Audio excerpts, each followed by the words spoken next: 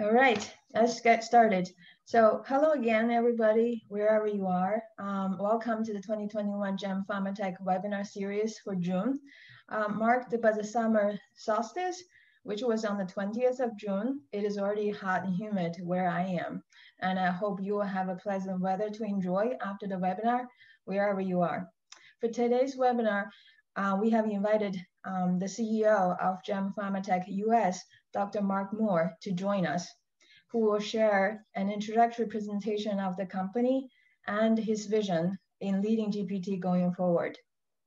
As a brief intro to Mark, Dr. Moore completed his undergraduate study as a biochemistry major at Princeton University and received his PhD in molecular biology and immunology from Brandeis University. Shortly afterwards, he embarked on his journey of entrepreneurship, first as a senior scientist at Genetech, and then as CEO, co-founder at Deltagen. Following these milestones, Dr. Moore played a major role in the NIH initiative, the Knockout Mouse Project, KOAP, and served as executive director for the International Mouse Phenotyping Consortium, IMPC. For anyone in the field of genetically engineered mouse models, whether as a user or a model provider from academia or industry, both KOAP and IMPC are familiar names. Before joining GemPharmatech, Dr. Moore was CEO at LifeEdit and Glialogics. Without further ado, welcome, Mark. The stage is yours. Thank you, Zhiying. I appreciate the introduction. It's a pleasure to be here speaking with everyone. Kind of odd, we did notice we had several hundred people registered from Germany, but for some reason they're not on the call right now. And my dear colleague, Pradeep, I believe is the only Englishman not in a pub. So my apologies to any of you who don't follow soccer, and my deepest apologies to my colleague, Jan, who's on the call, who's German. So please forgive the joke, Jan. So welcome to GemPharmatech. I'm delighted to tell you more about the company and a bit, and I will share my screen and start a brief presentation. So what I wanted to do is give those of you who are joining just a brief introduction to not just GemPharmatech, but also a brief history of the vision of genetically engineered mouse models and where it has started and where it's quite exciting to where it has progressed today. And again, I'm sure many of you obviously on this call have been working with mouse models, but one thing that I had to do in my role with the Knockout Mouse Project and the IMPC is to tell many people, from politicians, legislators, to lay people, the importance of animal research and particularly genetically engineered mouse models. And in fact, one key note of this is that the vast majority of Nobel Prizes in physiology and medicine have utilized animal models. In fact, over 222 award recipients have received those. So I think that's part of my messaging to show that animal models clearly have played an instrumental role in furthering medical research, physiology, and improving the therapeutic treatments we have for people going forward. But quite honestly, I believe this has just been the beginning, because with new technologies, these models are only getting better.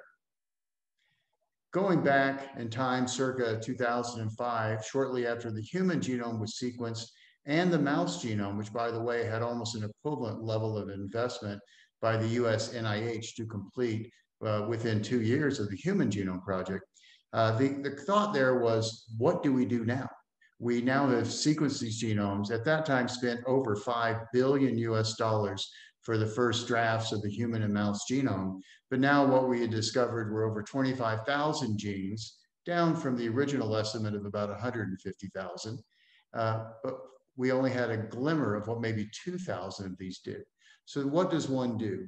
So Francis Collins, who at that time was the director of the Human Genome Project, assembled a group in Banbury Conference Center in New York State, where we discussed what we should do with these. And a decision was reached by a group of academics, some legislators, as well as people from industry, to use reverse genetics, to go from the mouse genome and exploit the exciting technology of embryonic stem cells and create a knockout for every gene in the mouse genome, and make these freely available, not freely, but very cheaply available to academic researchers as well as to people from industry to start exploring the genome by using reverse genetics.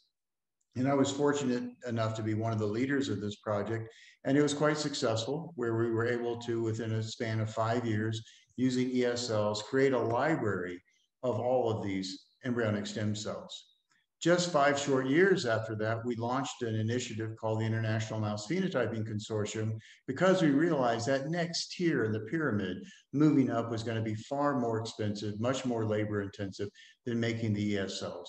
So we launched a program. A lot of this was spearheaded by Steve Brown at MRC Harwell and Alan Bradley, who was then the director of the Sanger Center, to initiate the International Mouse Phenotyping Consortium, of which I was asked to be the executive director. And in a space of just a couple of years, we were able to assemble a team of over 16 different research institutions and 13 companies who would take the embryonic stem cells, receive funding from their parent organizations, turn the ESLs into mice, and then study the gene function by looking at a phenotypic profile of these. So it was a very exciting program, again, with a tremendous number of great collaborators throughout the world. And this was one point where I met Professor Gao, who was the leader of MARC in Nanjing, China, who later, and you'll hear more about this from Pradeep, became the chairman and founder of GemPharmatech, sort of a spinoff of all of these efforts. This program was going extremely well until everything changed. We had a great collection of ESLs. We were churning them out, making mice, but it was still a slow and expensive process. And then CRISPR came out. And as you can see the quote here, everything changed really fast. And in fact, it's hard to think of anything that changed faster in the field of mouse genetics than this, and how CRISPR now not only sped things up, but allowed us to skip ESL work and go directly into a mouse zygote. This saved us more than 2/3 of the cost of these projects, and also essentially eliminated failure, because virtually everything could be done using CRISPR. But CRISPR not only allowed us to do knockouts, it allowed us to do much more sophisticated things, which we always dreamed of engineering the genome, to humanize mice, to put in point mutations, to very efficiently put in LOXP sites where you can have a conditional knockout, again, very efficiently and much more cost effectively. And Pradeep will tell you more about that, which is the crux of today's seminar. And so just to tell you a little bit about GemPharmatech and the directions we're going, we invite you to visit our website. We are developing a vast resource of mouse models, not just CKO and the KO lines that you will hear more about today, but humanized lines, immunodeficient lines, as well as doing custom engineering using the Cas9 CRISPR system, and of course adding additional downstream phenotyping, for which we have quite a bit of experience, and preclinical studies. So this is an incredibly exciting time, and in fact, as you see, this has changed tremendously in 15 years, and in fact, just the past 8 years. So where do we see this going? And I think one major level is going to be exploratory research, of which we believe the KOAP mice are going to be critical, where now there's the library of not just ESLs, but mice, not just knockouts, but conditional ready for every gene in the mouse genome. This is going to be a tremendous research tool. Moving further from the bench, closer to the clinic, are going to be humanized and rare disease models, because these technologies have really allowed us an unparalleled access to these types of developments. The speed of discovery has been accelerated, but I think more importantly, we can now develop better mouse models that are of more true clinical relevance, whether it's going to be compound mutations to make better models for Alzheimer's, or humanization of immuno-oncology pathways for which you can test your novel therapeutic. Again, I believe this is an incredibly exciting time, and as exciting as the last 20 years, which I've just blown through in about 1.5 minutes, I think the next 20 years are going to be even more important. And I think that the breakthrough technologies that we have and the ability to do this is just unparalleled. And it's going to be a very exciting time to be a research scientist. So with that, I will stop and turn this over to Pradeep for the rest of the presentation. But throughout the presentation, feel free to send us messages with any questions, and we'll try to address them either during the presentation or at the end. So again, thank you very much for joining this webinar today. Well, hope everyone can hear me and can see the screen. Hello from Wembley. I'm actually 3 minutes away from the stadium. It's a very happy London. It's a very happy England. Apologies for any Germans joining us today. Tough luck. That's nice. We're going to keep going, but hopefully we can cheer you up today with some Knockout All project data and some exciting things happening here at GemPharmatech and how we can contribute to everyone and to their mice dreams and portfolios and how we can take along their project as well. So today's seminar, I'll probably talk about what the Knockout All project is and why we're doing it and how we're doing it, essential questions. So what is the KOAP? It literally stands for the Knockout All Mouse Project here at GemPharmatech.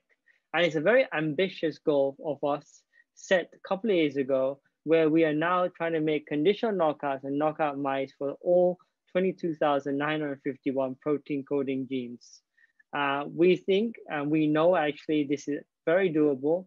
We've gone through a lot already and we are hoping, well, we know we're going to become the largest resource bank in the world soon, if not already. So I wanted to put this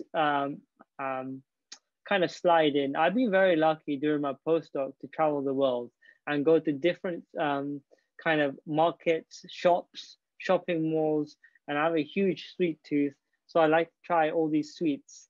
And that's exactly what the KOAP is about. It's that Western saying of be a kid in a sweet shop, that kind of mentality. If you're a researcher, if you want to come in and say, you know what, I have this interesting set of data from RNA sequencing. I've got these genes, but what can I do? Well, you can be a kid in a sweet shop and contact GemPharmatech and say, I got these genes, what can you do? And we'll probably say we got all of them on shelf, fluxed or knocked out for your taste.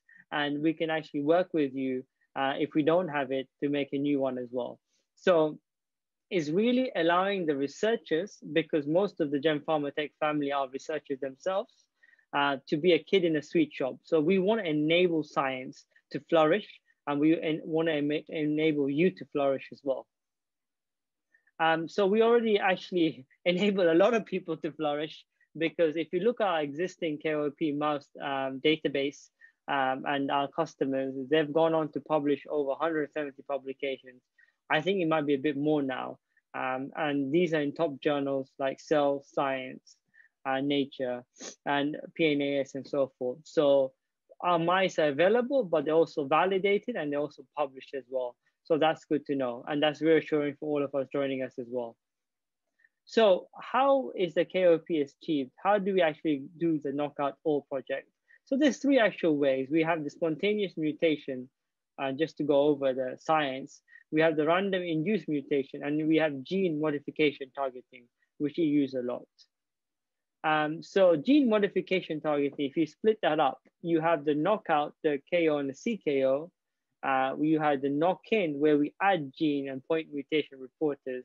And then you have complex modifications, as Mark mentioned, where you have multiple targets, humanized modifications. And then you have what the transgenic TG stands for, is overexpression of gene fragments by random insertions. I put this up here because I wanted to show you all that the GemPharmatech can do all these gene modifications. So if you say knock-in or complex modifications, we can do that as well. If you come up to us and say we want 3 different targets of humanized genes, we can do that as well. By the way, we have a very extensive humanized portfolio in our oncology model, oncology portfolio, I should say, where we have single, double, and triple target humanized genes. But for today's talk, we'll concentrate on this, which is the knockout all kind of gene modifications, where we use KO and conditional knockouts. So if you look at the history a bit, we can see that the Nobel Prize in 2007 was won by these gentlemen for actually making this gene modification mice. And they used a very classical ES kind of technique where they culture the cells, then they used the modified gene vectors and so forth to inject blastocytes, and then they make the mice themselves. This is actually gone on over the years, and we had different genome technologies like Talon's ZFN, and lately the craze in CRISPR-Cas9. When we saw CRISPR-Cas9, we actually jumped on it as a company. We're one of the first to do so. We actually used these different techniques in ways of, just as I mentioned, transferring and re-derived mice. But we actually finally settled on CRISPR-Cas9 purely because, as Mark mentioned, it has reduced timelines, as you can see here. And also it allows us to have different various backgrounds be made as well. So it saves huge time for us and you, the consumer, particularly in the first stage where you make these constructs from the traditional technique with 4 to 16 weeks, now it's 2 to 6 weeks. So that's a major leap forward. And if you look at our data in terms of mouse model generation, if you look at the birth rate and also the germline rate as well, you can see in the CRISPR-Cas9 conditional knockout is 12%. And also if you look at a conventional knockout, it's 20% birth rate. And the knock-in, we actually have data as well, is at 12%, which are very good numbers. And if you look at the germline rate itself, it's actually 2.4, 7.5 respectively, and 2%. So we can see why we use the CRISPR-Cas9 technology and why we stuck with it to do most of our models. And what's exciting is, if I want to give you an update, we started only in 2019, but in 2021, currently our gene targeting and our work has now completed 10,100 of these genes. So that's very exciting, targeted. So we're going on a rapid pace. It's unbelievable what the team and technical team can do. We can generate around 5,000 or more of these mice per year, plus the other mice as well that we look after and also plan to do. So it's a very exciting time for us, and it's going to be an exciting time for you because you have a very diverse portfolio to access. So the current status is that we just don't go by, oh, we think this is going to sell, or we think this may be good. No, we go by what our customers want, and what the demand is and what the scientists need. So we look at our strains, we can see that so far our knockout, constitutional knockout KO strains are numbering 8,000. Conditional knockouts are around 5,000. And this overall, the latest figure I just pulled out from the technical team, 10,100. That might not add up, but this is what we're having so far as of yesterday. So that's quite nice to know. And we actually target everything and anything. So as we can see here, GPCR receptors are quite high up, but we can also go to the cyclins. We can also target ion channels. We can even ask, if you come to us and say, you know what, we want this, we can also do that for you as well in terms of any organelle or any cell parts or anything you need. And talking about current status, you can see here, if you look at intercellular components, so far we actually targeted a wide range. This is actually based on customer demand and want. So if you need nucleus type proteins be knocked out or gene function studies to be done, we got nearly 5,000 of those. And we could also go with smooth endoplasmic reticulum or mitochondrial knockout. So really, you're that kid in that sweet shop. The world's your oyster, and you can actually tell us what you need, and we'll probably have it, or you can actually demand and we serve. And to look at our portfolio even further and look about fields, so we looked at cellular components, but if you look at physiological fields, we can see that by far we have a huge portfolio in the immune system, which is we do very well in. We have a lot of expertise in our technical team for the immune system, but that doesn't stop us as well. So we can also go into very unique niches like the hearing, auditory niches where we have actually quite unique demands. So that's quite good to know that we actually go into niches that others don't even touch, but we actually go and help our researchers. We also have a huge portfolio in aging as well. And we have the capability of actually making these conditional knockouts and aging them as well. So that's something for you guys to remember as well. Again, some other things to highlight, we look at the cardiovascular system as well, which is quite productive for us, and also the neurological system. So field wise, we have no limits. Just come and talk to us and probably we will help you. So we want to talk now about how we covered what and how the KOAP project is. But how can you get involved? How can you make orders?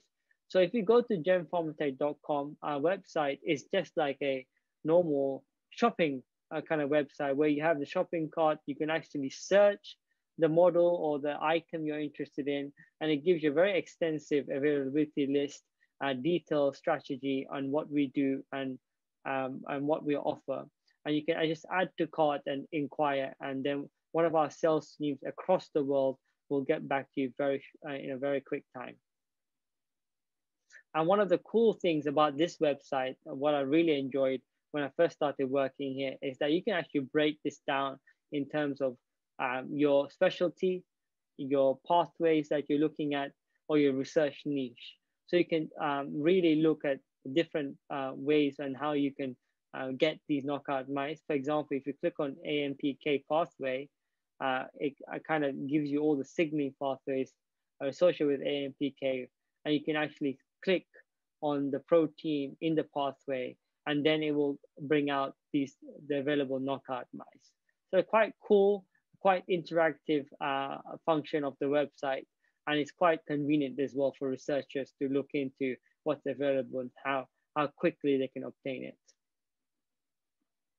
We also don't just stop by giving you the mice details and what's available, and we don't like wash our hands. We actually have very good pre and post sales teams and functions, and also support. If you look at pre-sales, we actually give a very comprehensive software for strategy design. If you don't have a strategy, we can design it for you. And if we have the mice, we actually provide you all the schematic diagrams and strategies and how we actually make these mice and what the modifications are. We don't stop there. We also do sequencings for you. We actually look at things like the sgRNA primer details and donor sequencing as well. So we're quite comprehensive in what we show our researchers.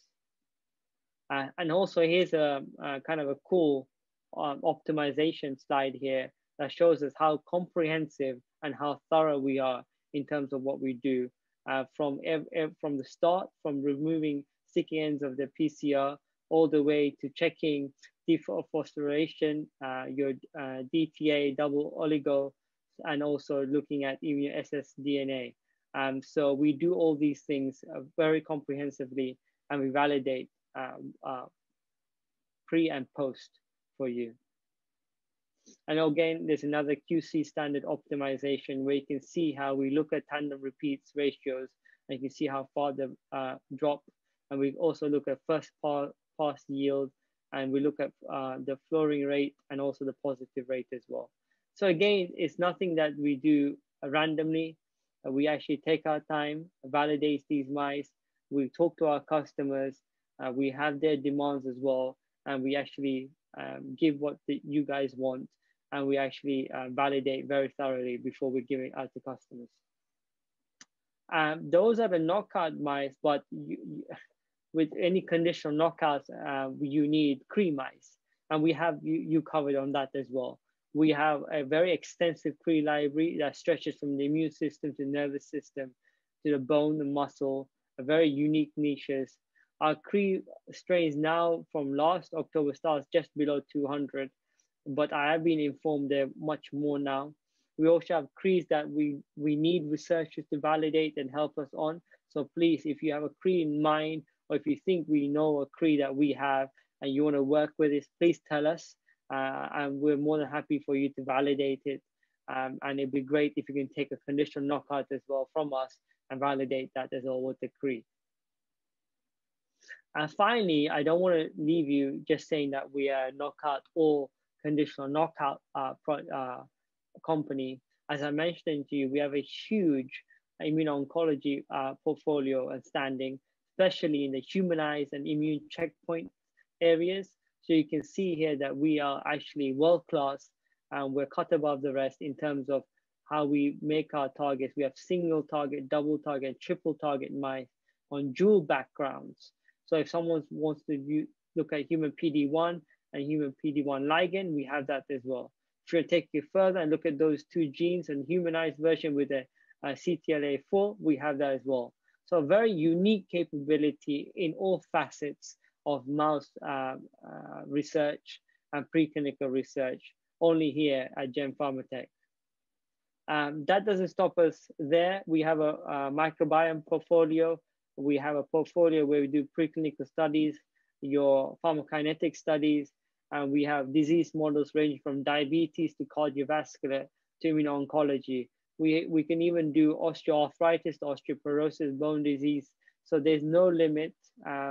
We hope you can come to us, and we hope you can be that kid in that sweet shop mentality saying, you know what, I want this mice, I want to do this, I'm not sure. Well, you can, because you can say, now you can say, I can go to GemPharmatech.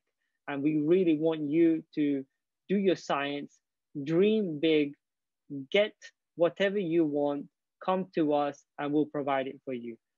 So be that kid in that sweet shop, and hopefully we can communicate soon.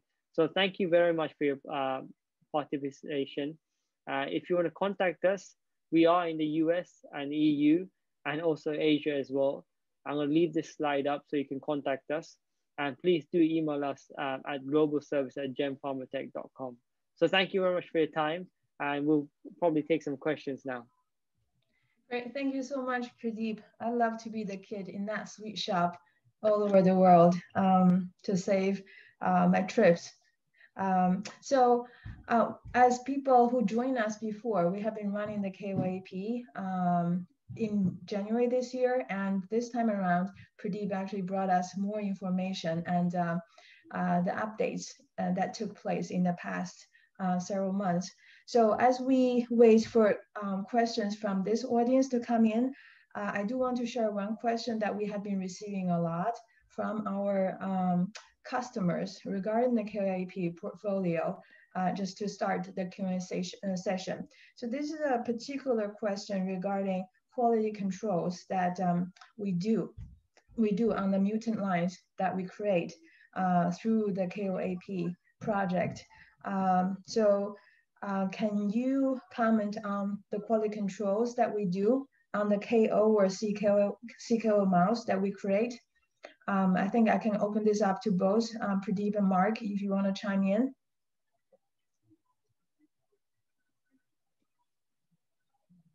So yeah, sure. We're very thorough in the quality control we do. As I showed you, we looked at SSH DNA. We look at repeats. We also do the validation in qPCR. So we don't give things out very easily, and we do thorough validation. And also, if the customer wants other things done, like sequencing, we can do that as well. So validation is a key to us, and we do that very thoroughly. Great, thanks. I got one question I think is a great question.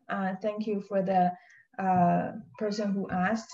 So it's a question from Mark, and it says, as a CEO of a company providing mice for research, where do you see the mouse business will go in the next few years? How would you like GemPharmatech to participate in this activity? Well, thanks very much for that question. It's a great question. And as I say, I think that's why I'm more excited about the utility of mouse research now, even than when I started this more than 20 years ago. The dream was, and Oliver Smithies really was essential in starting this. And Pradeep showed a photo of Oliver, who no longer is with us, but an amazing, engaging scientist who sort of hit his third stride in his 70s and won a Nobel Prize. And Oliver's vision really was the modification, early stages of gene therapy, long before anyone thought about it, and being able to do the genetic modification in cell lines originally to study cancer, and then on to do those modifications in mice. And now that technology is there where we can really make any type of point mutation, humanization that we always dreamed of. And we don't have to just have random transgenesis. We can put genes into a safe harbor locus so we have consistent expression, and we can swap, mix and match the vast number of different human disease alleles that are coming out. So as I said, this is an exciting time to be a scientist, and the mice have been of never greater utility. And as you saw on the immuno-oncology, where we have double, triple mutants, we're only limited by our imagination of making better and better mouse models in almost any disease area that you're studying. All right. I see that we're almost near the end of the webinar. I'll post this last question. Could you share some technical details about how you produce CKO by CRISPR?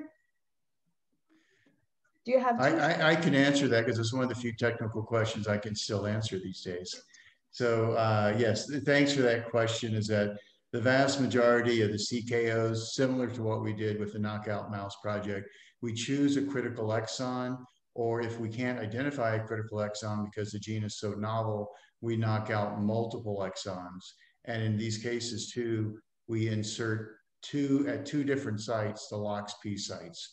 So we're not making a very long site, which might be difficult to get homologous recombination, but making two small insertions where they would be necessary. And that's important because in some cases, it might be a single exon that's relatively close together, but we have some that might be 10 kilobases away. So that would be much more difficult with homologous recombination. So we make two inserts of the LOXP site. Mm-hmm. So the question actually continues. It says, do you use single-stranded or double-stranded guide? In most cases, we're using single-stranded guides. Mm-hmm. And how do you select your guide RNAs? As everyone says, we have a computer. There we go. Yeah. Well, we are on the hour for this webinar. Thank you so much for all the participants and also our speakers. And hope to see you next time. And enjoy your day. Thank you. Thanks, everyone. Thanks for joining.